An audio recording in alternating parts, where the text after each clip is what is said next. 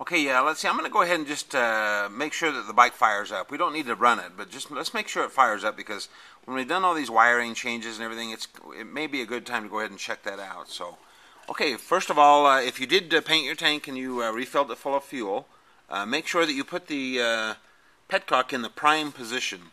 What that does, that goes ahead and that allows the carburetor to fill with gas, because it probably won't fill with the just in the run position because of the diaphragm, or the vacuum diaphragm, not being open. So I go ahead and just put that in the prime position for a little bit, and then let's go ahead and see if she fires up.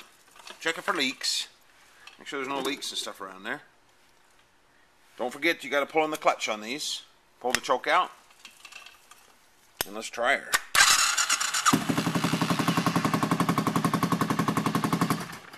Okay, she fires up, so we know that the wiring and everything is okay for the motor and stuff. So now what I like to do is, after I've made sure it starts up, go ahead and put the petcock back in just the run position.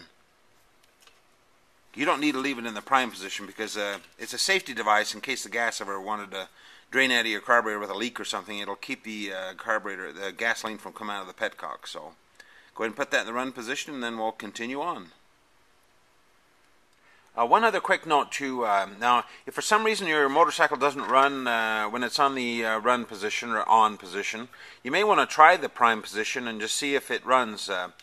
Sometimes if it doesn't run on the on position, then that means you probably have a vacuum leak on your on the hose. Maybe replace the vacuum hose, or it's not hooked up.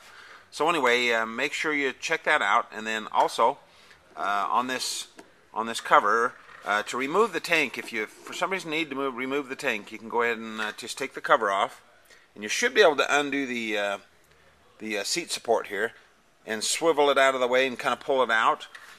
And then you can lift the back of the tank up and kind of pull it to one side or the other to avoid those front two forks on this seat pan. So you can get the tank off and on without taking the main seat pan off. So just a quick note on that, and then let's continue.